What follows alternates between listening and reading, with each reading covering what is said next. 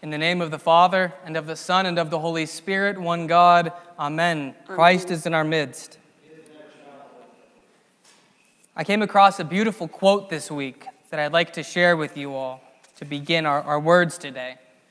And it goes like this: unless we look at a person and see the beauty there is in this person, we can contribute nothing to them. One does not help a person by discerning what is wrong, what is ugly, or what is distorted. Christ looked at everyone he met, at the prostitute, at the thief, and he saw the beauty hidden within them. Perhaps it was distorted, perhaps damaged, but it was beauty nonetheless. And what Christ did was call out this beauty. These words were spoken by a beloved hierarch of the church of the 20th century, Metropolitan Anthony Bloom. And his words ring true for us today, do they not? How easy is it for us to point out what's wrong, what's malformed, what's sick, or what's different in other people? Many times, it's just as easy for us to focus only on our own perceived faults and overlook the inherent value that we each have. I'd like us to remember what we spoke about last week, specifically about the presence of God that's placed in every human person.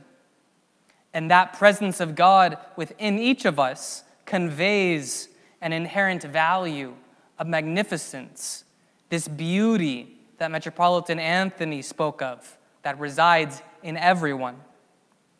I'd like us to look at two examples today whose contrast highlights the temptation that humans face between shaming someone and glorifying God within them.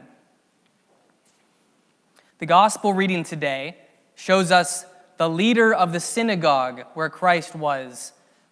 This man tried to shame Christ for healing a woman who was physically struggling for 18 years. She was bent over, and she could not stand upright, is what the gospel says.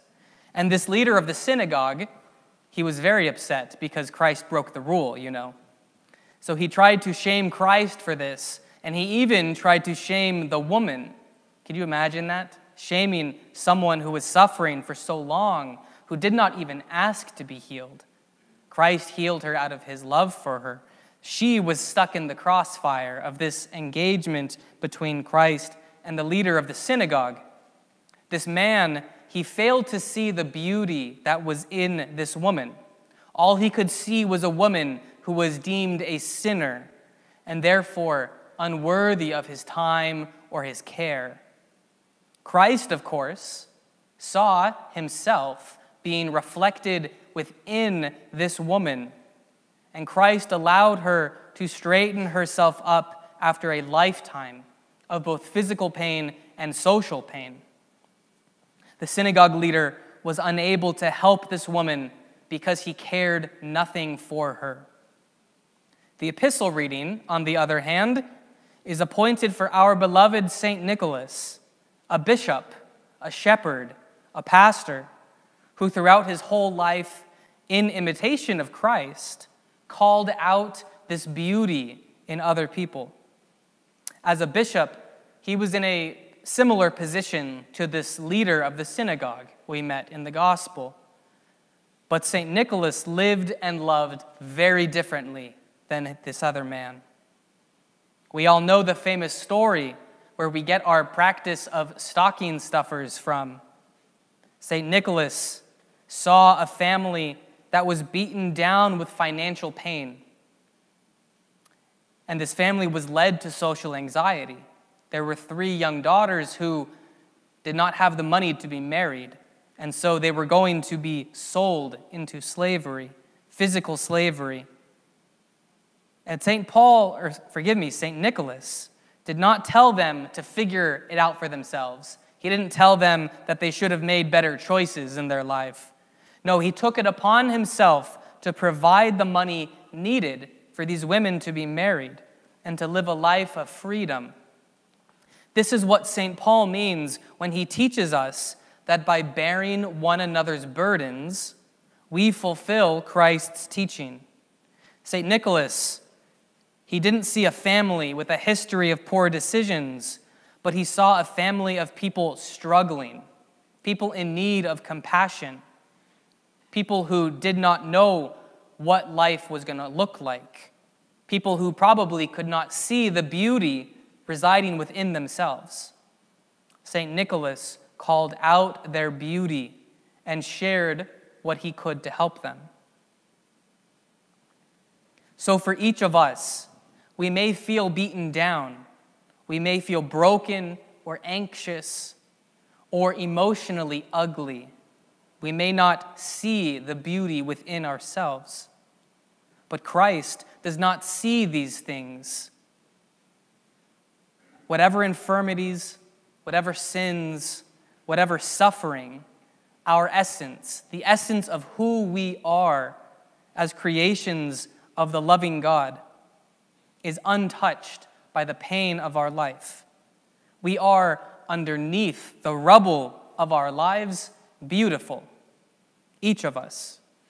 Christ sees our innermost heart, and in that he sees his own image reflected back at him, much the same way that a parent looks upon their child with admiration and care, no matter their choices or the state of their life. Christ helps us because he sees in us an inherent beauty and a value. We must ask ourselves, do we see that value in ourselves?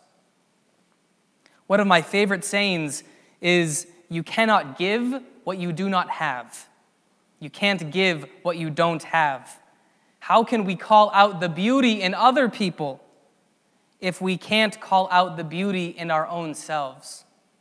This compassion and self-love, beautiful, God-oriented and directed self-love, is what we must do first before we can call out the love and the beauty in others.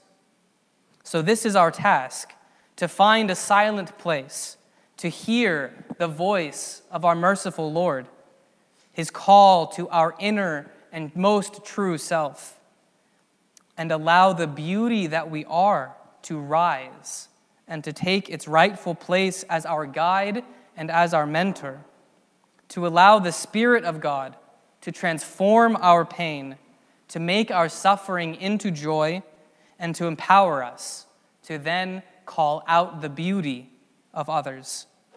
In the name of the Father, and of the Son, and of the Holy Spirit. Amen.